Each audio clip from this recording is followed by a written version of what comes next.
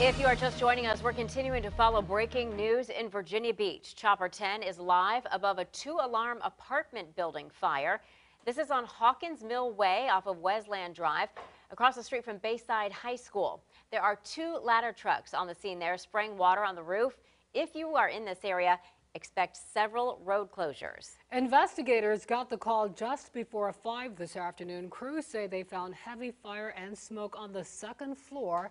So far, no reports of any injuries. 10 on your side's John Dowding is heading to the scene on the ground. We will keep getting new updates and bring you updates on air and on WAVY.com.